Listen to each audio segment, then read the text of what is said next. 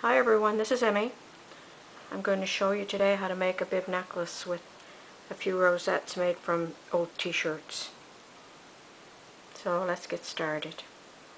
This is going to be a real quickie. And first you're going to make 3 of these rosette flowers. I'm going to provide the link here in the tutorial, but I'm also going to put it in the text below this video. I've made 2 in my fuchsia t-shirt and I've made 1 in brown. And I've glued some metallic buttons in the center, and I'm going to glue this last one in.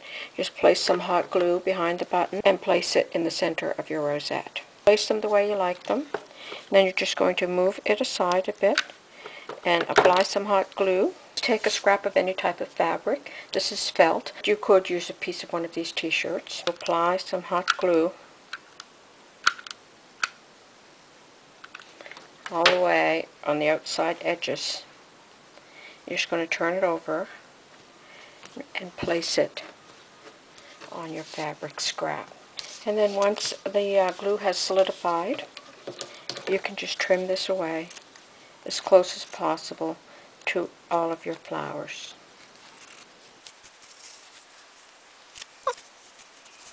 On the back, just place some hot glue at the end of your chain and just place a tiny scrap of fabric over it. Like that on both sides. And that's it. You're done. You have a new statement necklace made from old t-shirts. Thanks for watching.